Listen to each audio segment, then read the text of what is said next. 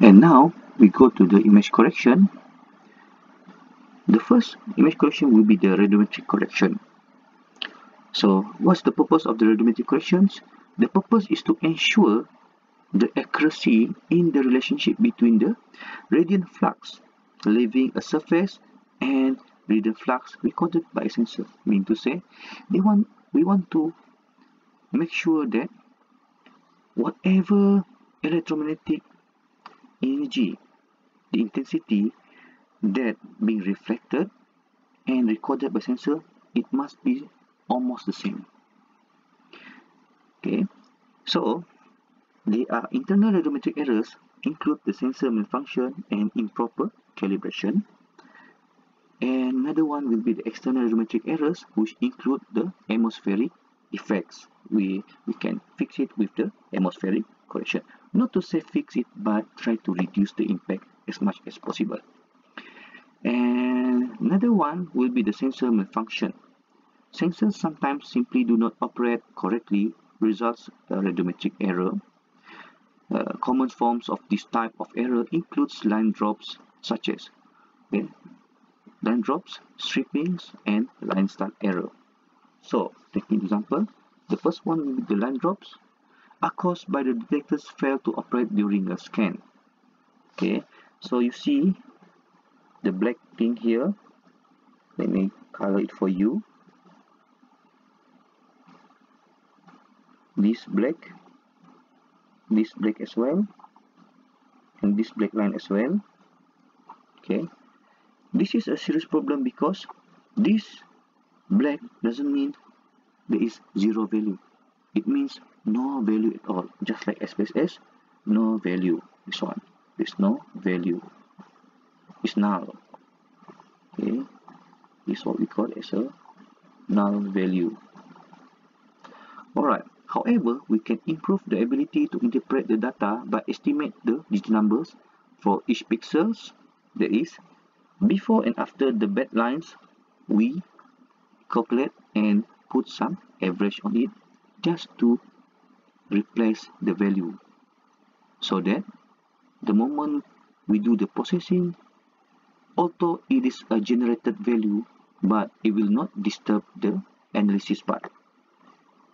Another one will be the line start error caused by the detector failed to operate during scan, just like a line drop, where all of this line you see here was never been collected, no data. However, we also can estimate it almost the same like line drop. Alright,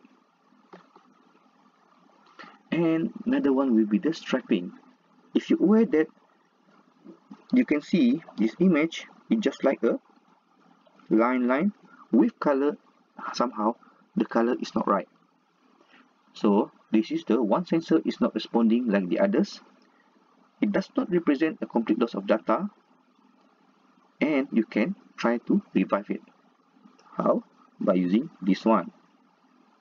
Computer first calculates for each lines are striped, and after that using the mean to adjust and match with the others. So this kind of image also happens in the Landsat 7. Alright, and of course after the another way for the processing will be the calibrate an image to radians. So this is more into the sensor calibration. It is often necessary to normalize the sensor response. For example, we know that higher digit numbers are brighter than the lower one. However, these numbers there is no units of the measurement associated with them. Therefore, makes it it's not something that represents the intensity of the surface. Okay, we consider this. On a single image of a given band, an object exhibits a digit numbers of 100 on that particular pixel. Is twice as bright an object with a digital one of 50. Alright, but the response of the sensor changes over time with the solar angle. Thus, an object with a digit numbers of 100 in a given band acquired in 1982 is not necessarily twice as bright as object with a digit number of 50 in the same band acquired on the different year.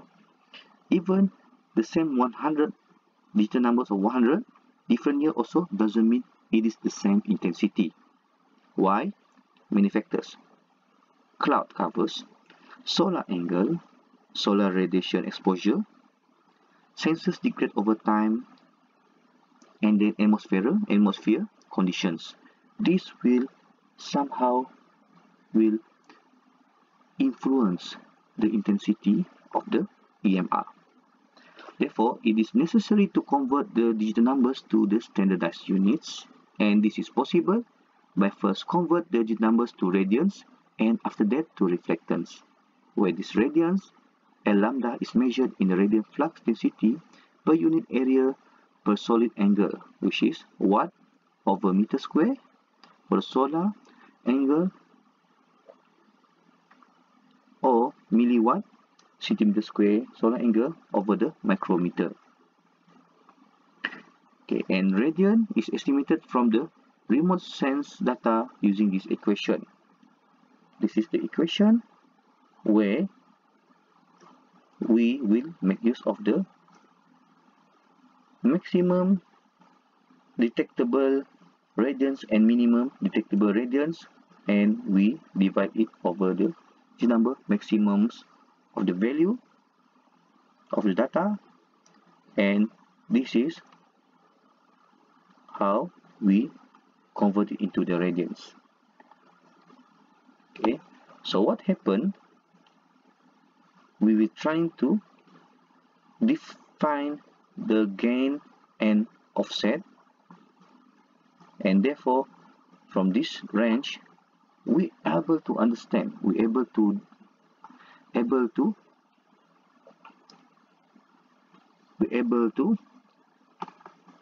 identify, right, the radians, and thus we can standardize for every different images over the years.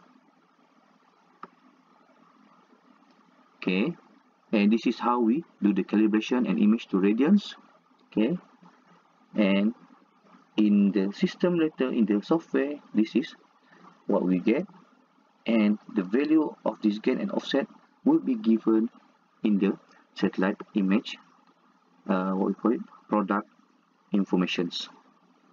And gains and offsets or bias are usually found in the header files metadata that comes with the images or .mtl file, or they are published in a tabular form such as a Robinov or Markham or the Barker, and for every different kind of satellites. And there is one gain and one bias value per image bands. Therefore, every bands have different value of gain and bias. And gain and biases changes over time.